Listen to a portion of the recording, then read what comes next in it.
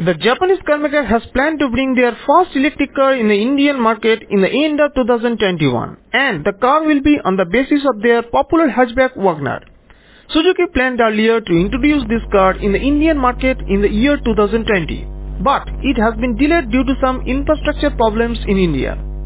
Now also there is a deficiency of charging infrastructure in India.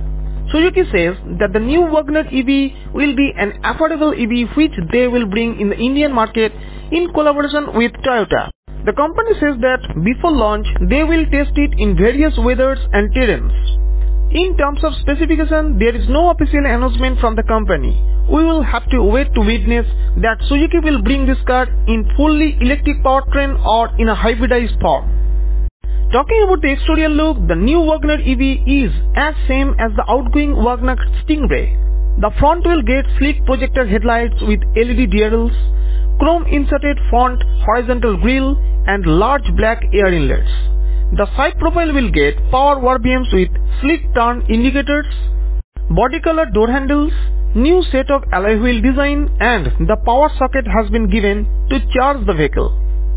The rear profile of the car looks sportier with horizontal LED taillights which are placed just at the top of the rear bumper, rear spoiler, defogger and rear washer. In terms of interior, the car will get spacious cabin with newly designed dash, adjustable power steering wheel with steering mounted controls, 7-inch touchscreen infotainment system with Apple CarPlay and Android Auto, semi-digital cluster which are placed just at the top of the infotainment system, sleek AC vents, ambient lighting, well cushioning seats, center, armrest and bigger boot space. Talking about the safety, the car will get ABS with EBD, dual airbags, speed sensing auto door lock, lane keeping assist and rear parking camera with sensors. Talking about the price, the new Wagon-R EV will be marketed with the expected price between rupees 8 to 10 lakhs. Thank you.